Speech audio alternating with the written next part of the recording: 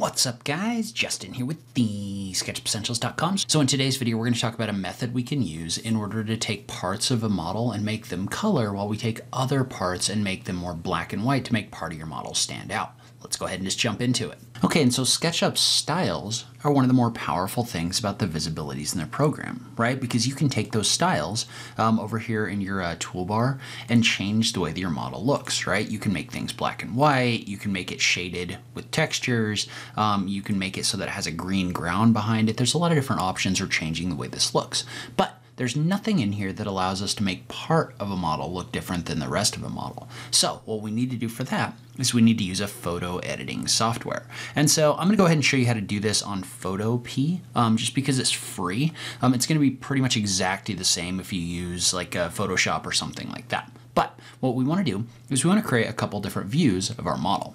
So the first thing we want to do is we want to pick our camera location. And what I'm doing is I'm using this model from the 3D Warehouse. It's the Urban Planning Model by Flashy G, if you want to download it and follow along. And what I've got is I've got this broken up into a few different buildings, right?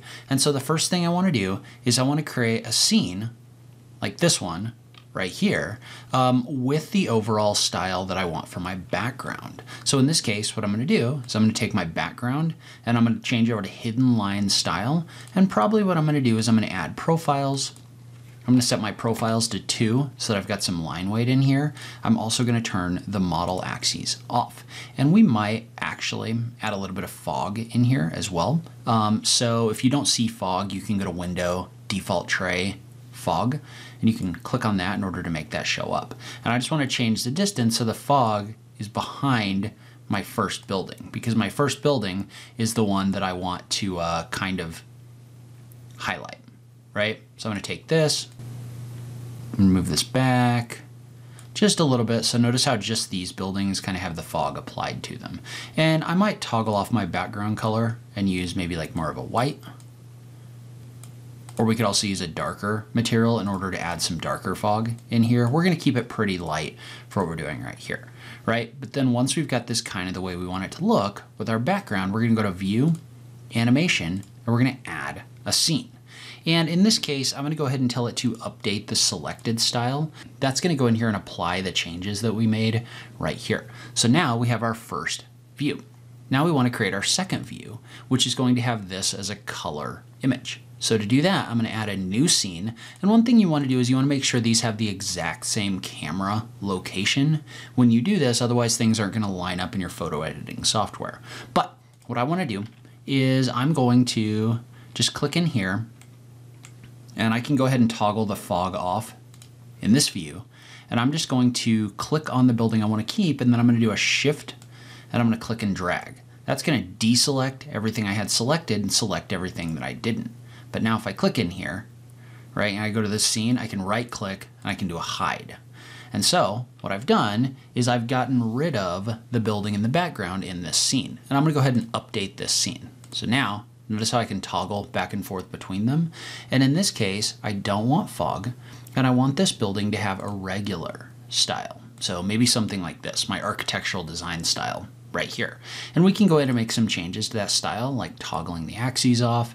If we wanted to, we could add some jitter to our lines to make things look a little bit sketchy. That's kind of a style decision. I'm going to go ahead and do that, but you don't have to. The other thing we want to do that's going to be fairly important is we want to turn the sky off. So we just want the background to be a color like this. It doesn't really matter what the color is. We just want it to be a color so that the sky doesn't get exported when you export this image. So I'm going to go ahead and click in here to update this, and then we're going to right click and we're going to update this scene. So now if I toggle back and forth between them, notice how I have one scene where my lines are kind of jittery and I have colors, and I have this other scene where everything is just black and white, right? And for now, we're going to go ahead and leave this visible in the other scene. We may need to hide it.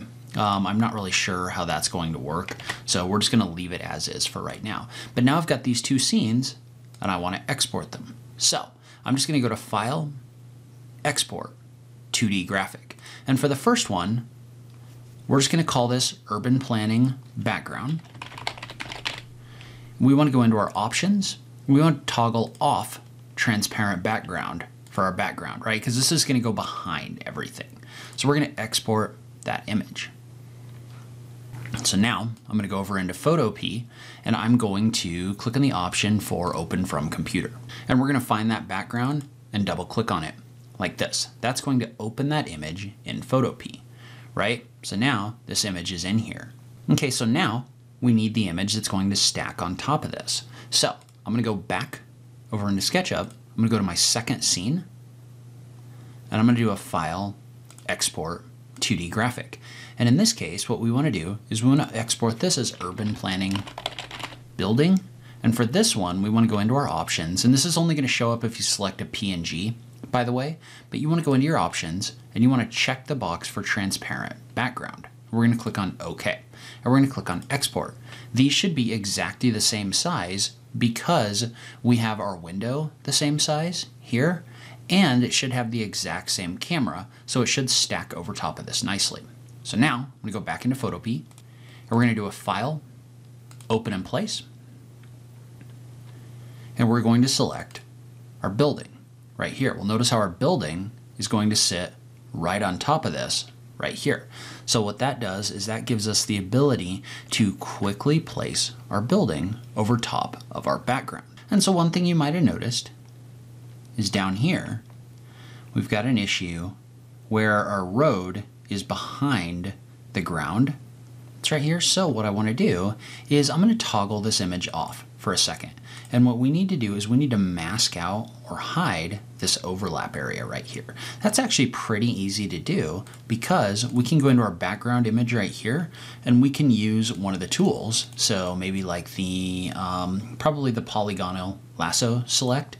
And what we can do is we can select that area and apply a mask to hide what's in there. So all I'm doing is I'm just clicking in here in order to get a selection like this, right? And it doesn't really matter where we go from here. We're just going to click over here. We're just going to select this area. So notice how we have this lasso selection right here. Well, what we want to do is we want to add a layer mask, but we don't want to add a layer mask to this because we don't want to hide this road. We want to add a layer mask, which is basically something that makes it so Photopea hides something on a layer. And we want to add that to this view right here. Well, now that we've selected this, we can toggle this view back on and we can click on this layer. Notice how that selection is still showing up in here. Well, you could just come over here to this button right here and you can click on Add Raster Mask. Notice what that does is that masks everything out that isn't in that area. And so that's not quite what we want. So we want to double click on this and that's going to pop out a little window right here. And notice how there's an option here for invert. So when we click on invert, what that's going to do is that's going to flip this so that the stuff that was in the selection right here is getting masked out and everything else isn't. So now we've got this nice image where we've got colors emphasizing a part of our model, but not the other part, with very little work from us inside of SketchUp and our photo editing software. From there, you could take this and you could do a file export. You could export this as an image type if you wanted to do that. All right, so obviously we could get way more in depth with this, but I'd love to hear from you in the comments down below. What did you think about this video? Was it helpful? I just love having that conversation with you guys. As always, thank you so much for taking the time to watch this, and I'll catch you in the next video. Thanks, guys.